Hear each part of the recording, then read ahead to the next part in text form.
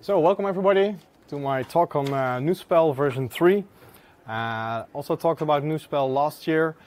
This year I'm going to give an update and also going to have some space for your input because we're here at a meeting with all experts. And let's see how this works. So these are the things I like to talk about, give an introduction on Nuspell, how it works, the technologies we use, the dependencies on spell checking in general in operating system, and what's upcoming.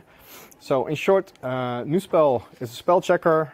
It's free open software. It consists of a library and a command line tool, and it's written in C++17.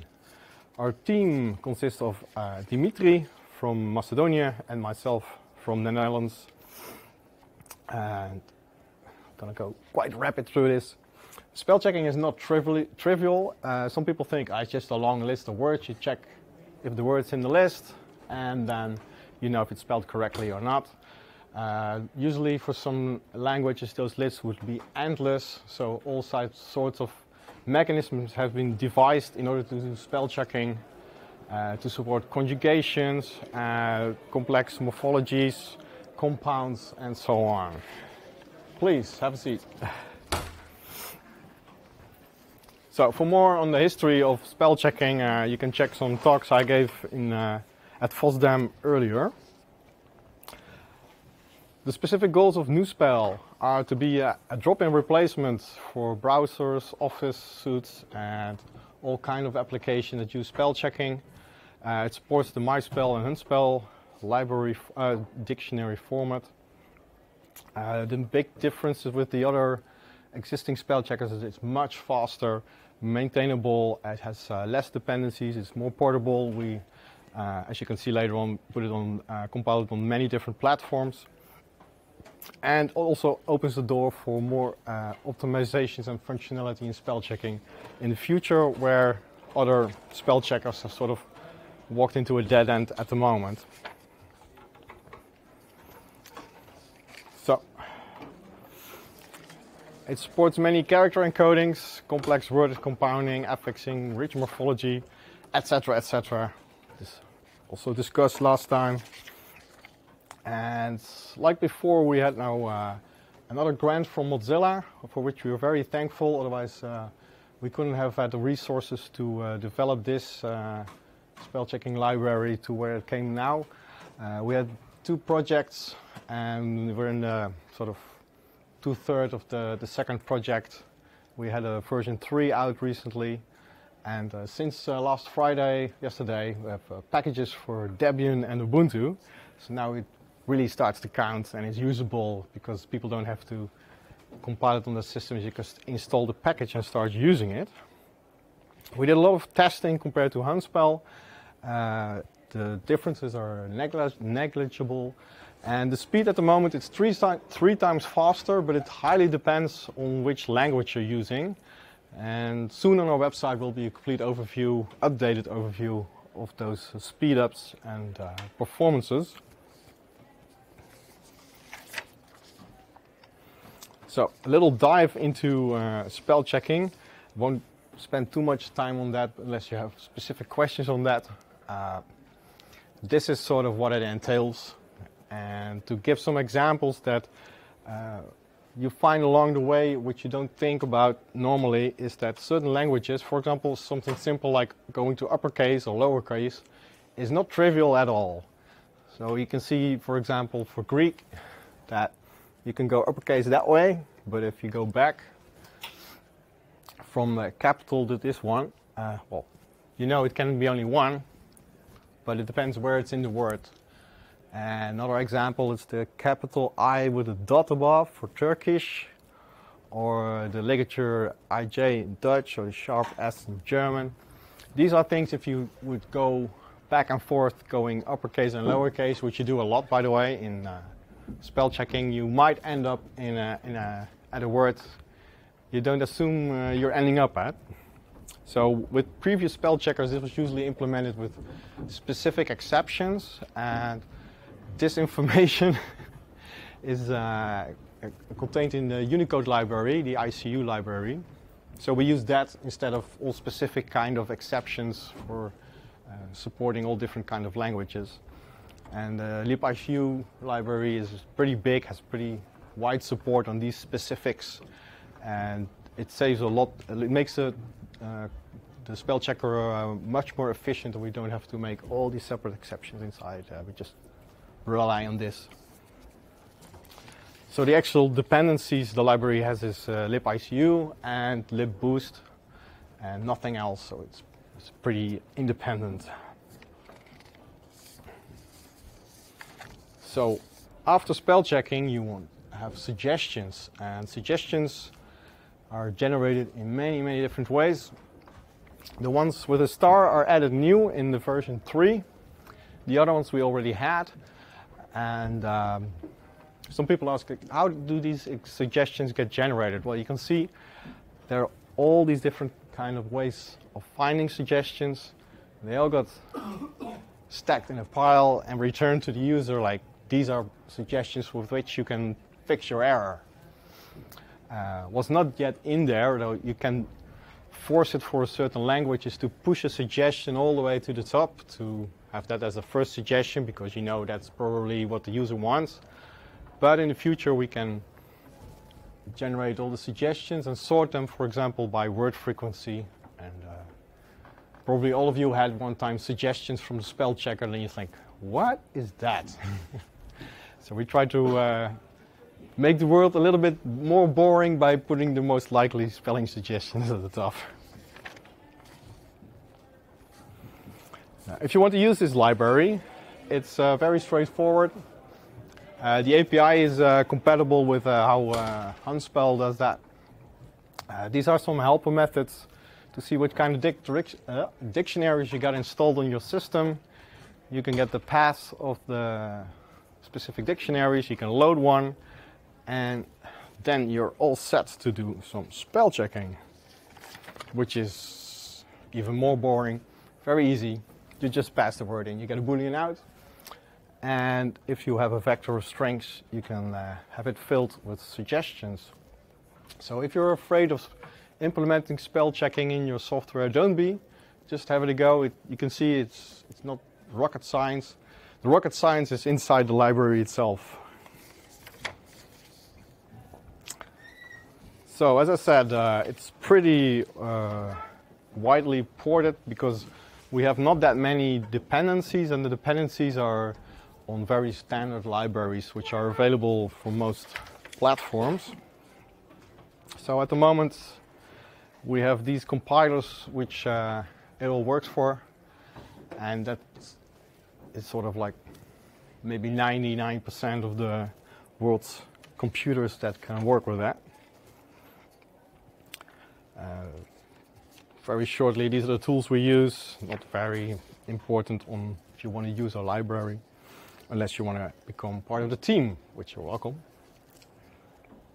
So the things we changed in the version 3 was we upgraded to C++17.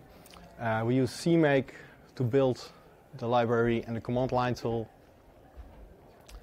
The API is easier, as you saw before, how to set up spell checking. You don't have to tell which character encoding or locale you're using. It defaults to UTF-8. The compounding and suggestions have been improved, and it's now 3 times as fast compared to Nuspell. We made an Enchant integration, Debian Ubuntu packages, and the Firefox integration is coming up. But these things look all really nice, but we have to be maybe realistic, and maybe you can help with this, is that if you have Debian packages, how long you think you're away from getting included in a distribution release? Years. If you have a Firefox build, how long do you think it will take before it's out there? Months. Yeah. Enchant integration, it's already a package in Ubuntu, so it just needs to be updated. So that's like maybe only one release further down the road. But if you happen to be in a position where you can speed things up on Debian Ubuntu packaging, please help us out.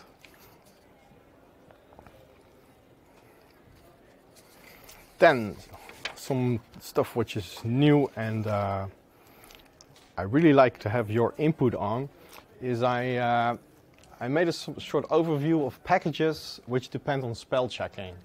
So you might know spell checking started with spell, then with iSpell, then we had aspell, myspell, hunspell, nuspell.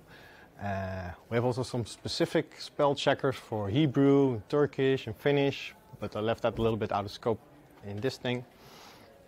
So how many of you work on software packages, like packaged stuff, or develop software which is packaged in Ubuntu, Fedora, Red Hat, Debian, doesn't matter? Okay.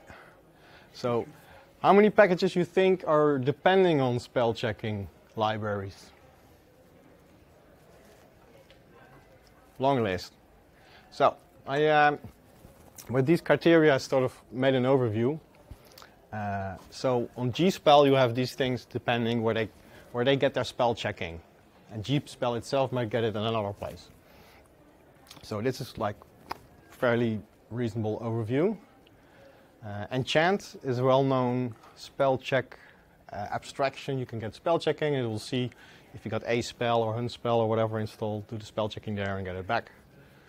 But you see also other spell checking modules or libraries are using Enchant.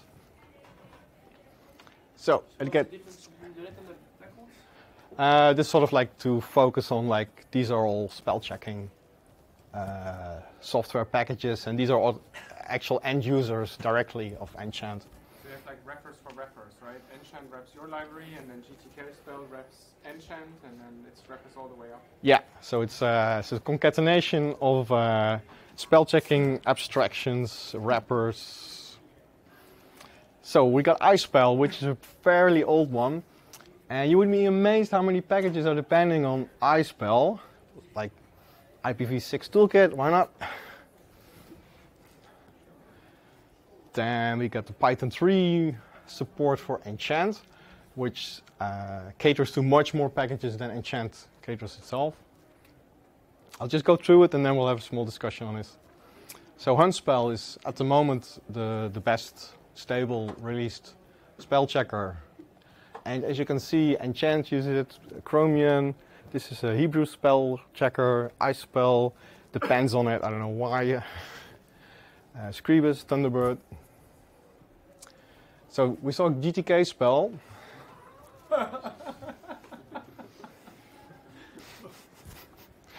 It took me half an hour to make up the text here. Was one less beer for me yesterday. And you can see the really old spell checker packages using this stuff, and you find everything in here. So I was like almost pulling out my hair. It's like, ah. So it gets worse. We also have aspell. Okay. So, that's an empty. Yeah, here it is. So, for example, XML copy editor. Anybody knows this application? You can use XPath. You can go through XML, create XML, and so on. It also supports spell checking with aspell. There is a change to use hunspell. Try hunting it for 3 or 4 years to get that into the final release, and they say, yeah, it should be there. It's still not there. So this is not only a story on the Nuspell release and integration and usage into spell checking, into software packages, but actually for a lot of stuff. And it amazed me that I made these kind of overviews also for fonts, that there can be so many packages depending on just 1 or 2 other packages, which if you pull them in, they sort of pull in the whole Christmas tree of dependencies, and you're stuck with it for years and years and years. So on one side, I'm curious, like, what kind of suggestions you have for, of course, the Nuspell spell checking library, what's going to make your writings much faster, better, how we can improve that, but also maybe a short discussion or questions in general on how to deal with this jungle of dependencies. That's my reaction to when I see this. Anybody try to get packages released and ran into this problem as well? Yes, there. Please. Ages ago. And still, so is it? Anything into Debian is like, you need a doctorate almost. You need it? It's so hard to get a package into Debian that you might as well make a doctorate out of it. Ah, okay. Yeah. So the reply was that you can better do it your own, roll it your own way than wait for Debian. Engineer it in by being friends with the Debian developer. For them, it's like less overhead to just add one more package. So,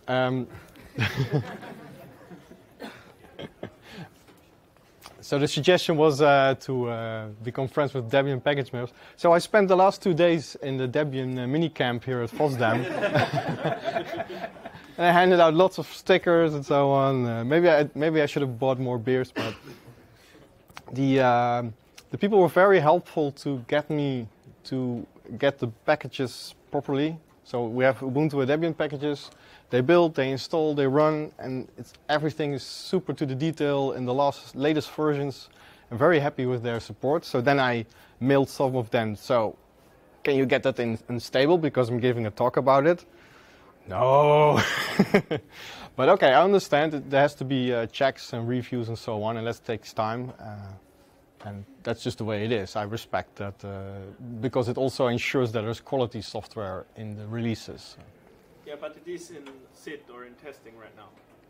No, it's not. It should go, because it's a new package, it should go to new and then it should go to unstable. And so getting it into releases, it will land there finally. That's not so much my problem. My problem or my worry. My worry is more that if you work with software, please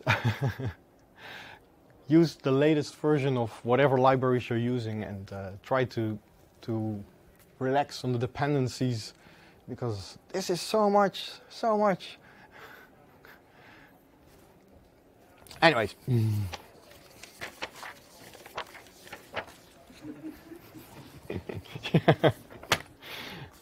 Yeah, I had to upload the slides and then you have to type in how many pages it was. I was like, come on.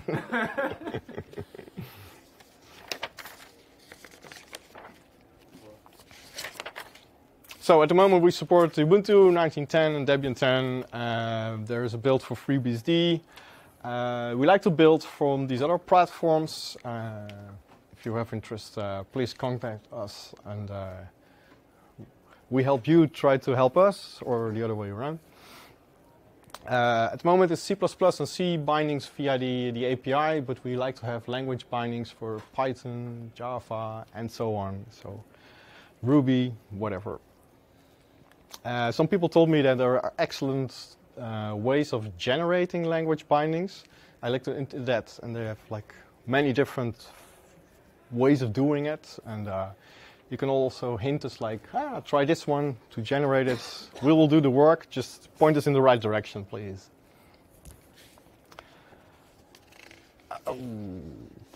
So that's sort of, in short, what Nuspell does, what we were up to last year, and the shock and awe of the dependencies tree we came across. Yes?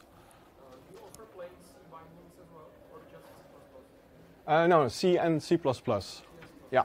And if you run into a problem, just the question was, do we offer plain C bindings or C++ binding? We offer both C++ and C.